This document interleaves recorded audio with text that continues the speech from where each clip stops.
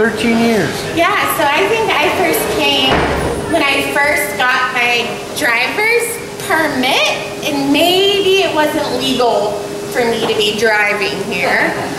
But poetry was my survival, and I needed it, or I knew I wasn't gonna be okay.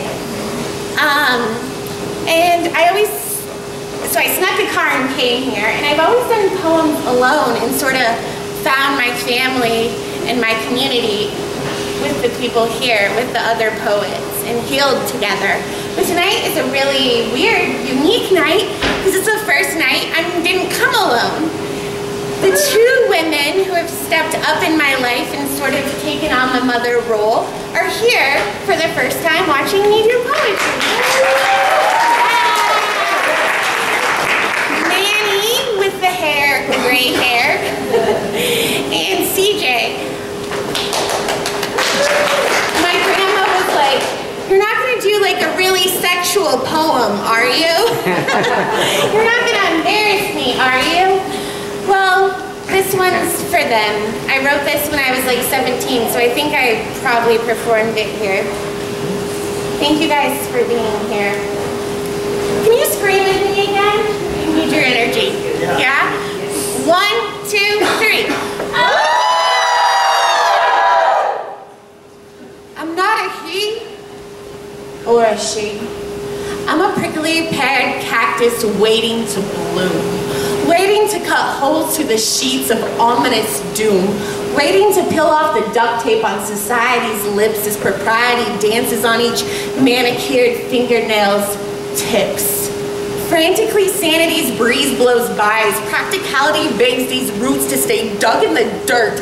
Spine needles push the turf of the skin to ward off any men who may flirt or insert their criteria of what a lady should be, what pretty should be.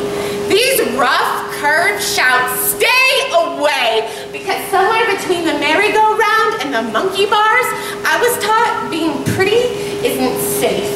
Being pretty isn't fun. So I'd rip out my pigtails, shake my head, and run. Run to the desert, run towards the sunset, dance with the coyotes, feel the dust on my tongue. Embodying the fact that not everybody needs to go through life feeling numb. Succumbing to the dazzling stars, disregarding the words that lingered from my mother's lips. Lacey, comb your hair. Lacey, get out of the dirt.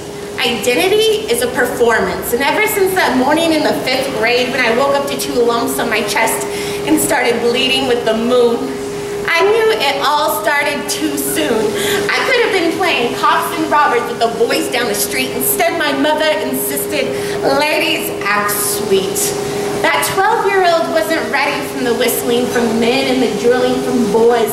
I just wanted to jump in a ditch and catch crawdads as if they were toys. But my mom was too busy fixing my hair, and my aunts were too busy clearing my skin, all the while knowing beauty is a sin, a curse of the ego, an endless competition that, honey, you're never gonna win. Because no matter how pretty you are, you'll never compare to the beauty that exerts from a pack of coyotes howling under a forgiving moon. See, I'm not a boy or a girl. I'm a prickly peared cactus waiting to bloom. Woo-hoo!